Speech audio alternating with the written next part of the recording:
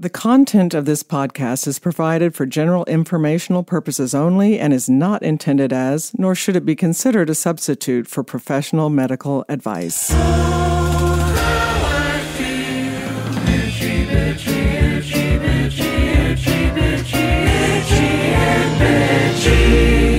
Hello, this is Karen Nickel, family nurse practitioner, and you are listening to Itchy and Bitchy, a podcast that provides answers to your many unanswered health questions. Before we get started on today's episode, I want to remind you about my course for perimenopausal women.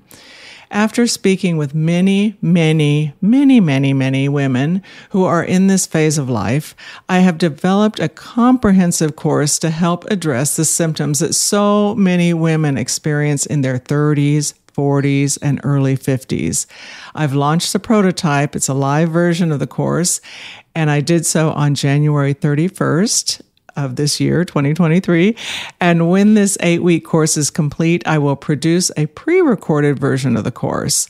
If you would like to talk to me about the course to see if it is the right fit for you, there is a link on our website, itchyandbitchy.com, and our Facebook page, I&B Podcast, where you can schedule an appointment for a Zoom call with me. I look forward to speaking with you. You know, you may have been hearing all the hubbub about gas stoves. My ears perked up when I first heard of the potential dangers of using my gas stove because we have a gas cooktop. As a matter of fact, I have always cooked with gas cooktops. So when we moved into a new place 11 years ago and it had an electric cooktop, I thought, no, this will not do. And I had a gas line installed so that I could install a gas cooktop.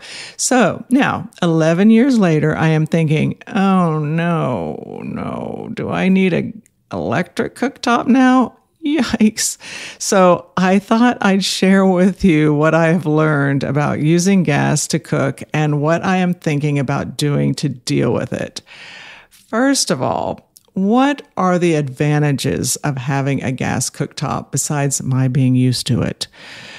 Gas can be cheaper than electric in most states. The energy costs are usually 10 to 30% lower than electric, which can really make a difference if you are cooking for a large family. You have instant control of heat from high to low instantly. It heats faster. It's more versatile for grilling, searing, and simmering. The temperature is much easier to control. The stovetop is easier to clean. Now, I am constantly cleaning my stovetop, so I'm glad it's easier to clean, so they say. Works well with many different types of pots and pans. You don't have to have special pans to cook on a gas cooktop.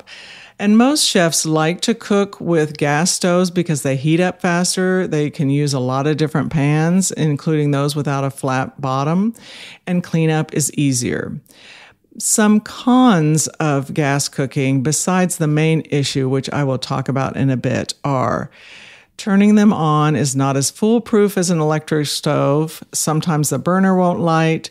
If you have a pilot light on your stove, it can sometimes go out. We have an electric starter, so that's not an issue. We never have trouble starting our gas cooktop.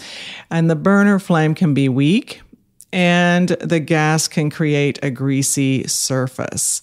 To me, those cons are not bothersome enough to get rid of my gas cooktop, but the issue that has been recently shared in the media has made me stop to reconsider my stance on the matter. Recently, during an interview, an official from the U.S. Consumer Product Safety Commission, the CPSC, hinted at a potential ban of gas stoves due to associated health risks. Supposedly, there is no current ban on a gas stove or no plans to have one. However, in this statement, the official from the Consumer Product Safety Commission said, quote, "Any option is on the table. Products that can't be made safe can be banned." The CPSC chair, who didn't make that statement, the chair jumped onto Twitter after that statement and countered with saying, "To be clear, I am not looking to ban gas stoves, and the CPSC has no proceeding to do so." We shall see.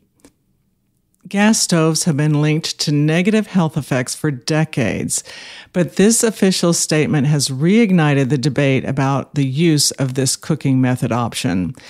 It is estimated that 40 million households in the U.S. use a gas stove, so it is a debate that affects millions of people nationwide. Next up, after this break, I will share the risks of cooking with gas and how to reduce that risk. Be right back.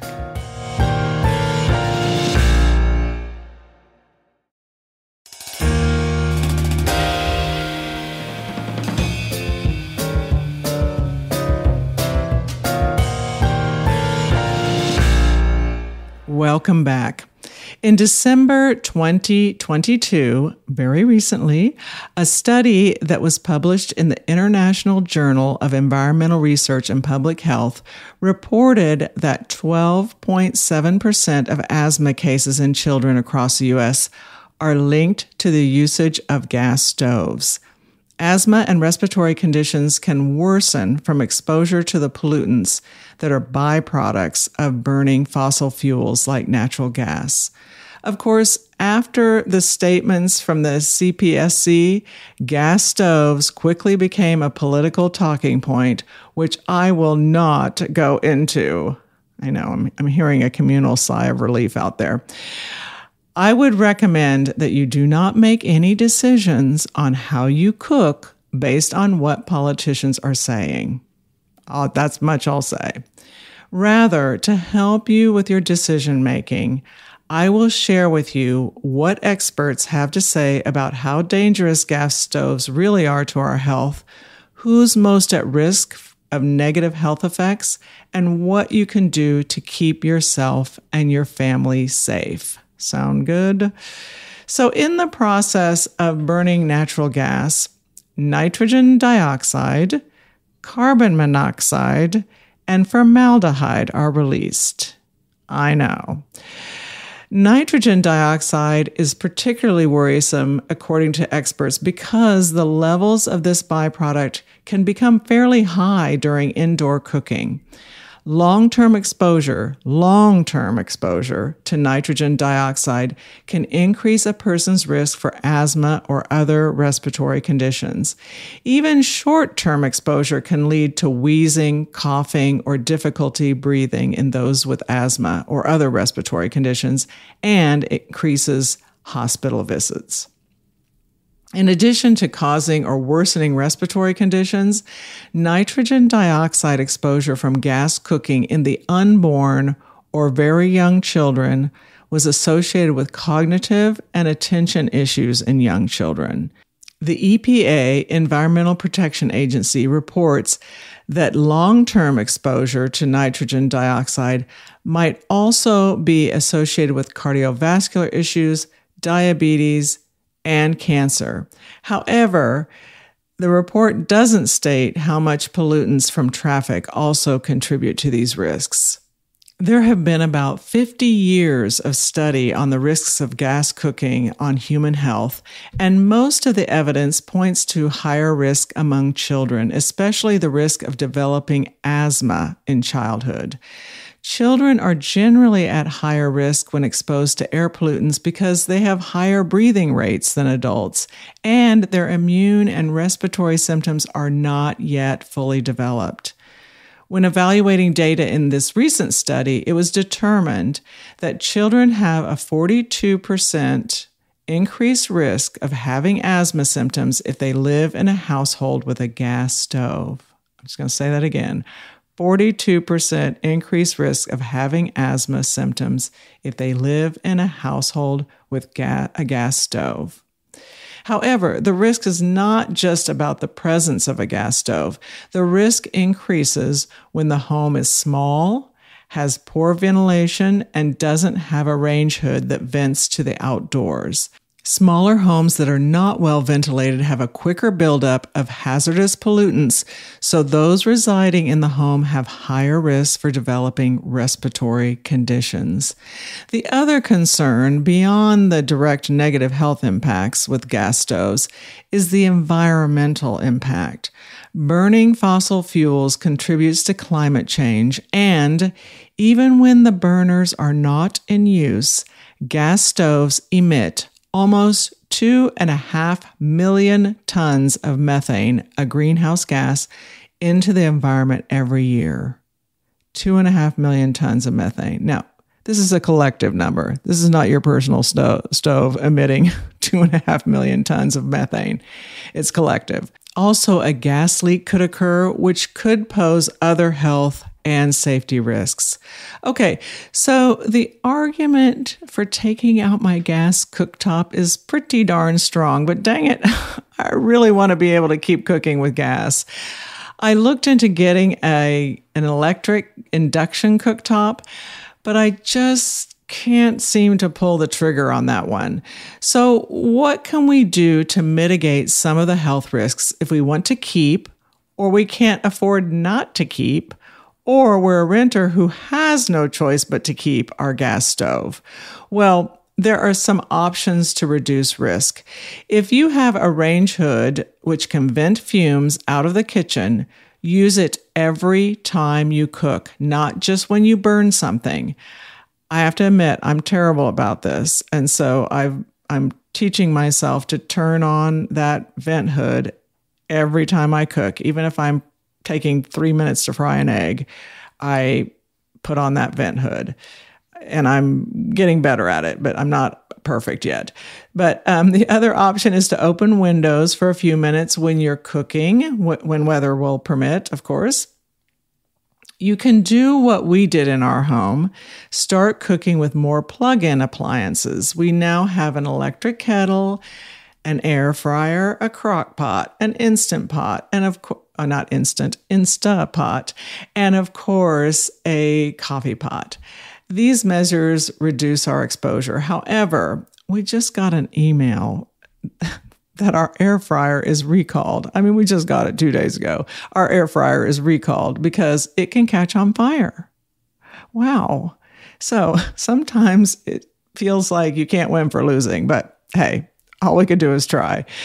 So if you don't want to or can't take out the gas cooktop, you can purchase a single or double countertop induction cooktop. A single burner will run you about $50 to $100, and a double burner can set you back about $100 to $200 or more. But it's a much cheaper option than replacing your cooktop. I know, I've looked into it. It is highly unlikely that a ban will be placed on gas stoves that are already in place, so it's important for those of us who have gas stoves to do what we can to mitigate the risks. If in the future there is any legislation to ban gas stove usage, it would likely be implemented for new builds through building codes. Berkeley, California was the first city to disallow any gas in new constructions. That happened in 2019, and since then, 94 cities have changed their building codes to either require or prefer electric for new builds or renovations. There is a group of activists who have submitted a petition to HUD, Department of Housing and Urban Development, to phase out gas stoves in public housing. So if your gas stove is about to bite the dust, or if it's already bit the dust, or if you have been wanting to make a change in your kitchen appliances, now would be a good time to make that change to an electric or electric induction stove. Right now, the Inflation Reduction Act, a Biden administration initiative, does have funding for electric appliance rebates if you are interested in replacing your gas stove. You could receive, for example, a rebate of up to $840 on a new electric cooking appliance and up to an additional $500 to help cover the costs of converting from natural gas or propane to electric. If you need to upgrade your home's electrical panel in order to accommodate an electric range, or for that matter, any other electric appliance upgrade covered by the Inflation Reduction Act, such as certain electric heat pumps or clothes dryers, you could get a tax credit of up to $4,000 for that expense as well. So it's a good time to make those changes. In terms of qualifying for those rebates, each state will have their own framework, but by guidelines, it's supposed to be based on your household income compared to the median income in your area. For more information, you can just Google the inflation. I want to say inflammation. That's my word in my vocabulary. Just comes right on out. The Inflation Reduction Act. Just Google the Inflation Reduction Act. And make sure to go to a .gov website versus a commercial website. Go to a .gov website for your state to get that information. So my head is not wrapped around replacement yet, but in the meantime, I will do what I can to help our home and environment to be a safer place to live, and I encourage you to do the same. I also encourage you to visit our Facebook page, I&B Podcasts, where you can leave comments or questions for me. Our website is itchyandbitchy.com. There are blogs on that site with some of our subjects available for you to read. On the Facebook page and website, we have the information about how to schedule an appointment with me. It's a Zoom call, so we can chat about my perimenopausal course and how it can help you if you are going through this phase in life. I really encourage you to set up a call with me. As always, thanks to Forrest Winsel, our producer and composer of our theme music, and again, the person who actually does the work of putting things on the website and Facebook page when I say we will do this. Thank you, Forrest. Check out his album called An Awful Lot. Go to wherever you stream your favorite music to listen. If you don't know where to stream music, you can find the album on Apple Music or Spotify. And as always, remember that your health is in your hands.